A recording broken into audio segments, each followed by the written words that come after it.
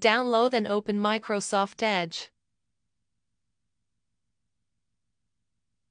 Click the three dots in the top right corner and go to Extensions.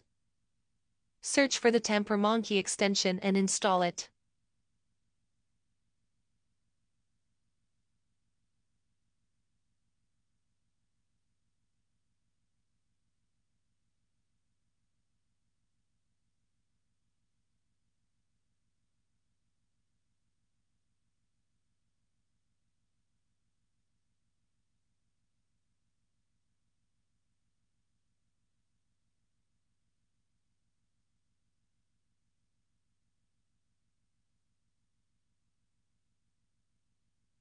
Go to GitHub and download the Blue Marble user.js file.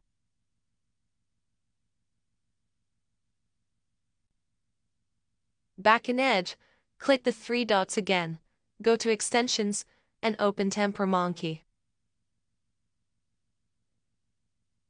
In the TemperMonkey window, select Add a new script. On the page that opens, go to the Utilities tab. Click Import File, choose Photos and Videos, and find the Blue Marble user.js file. When the script opens in a new tab, click Install.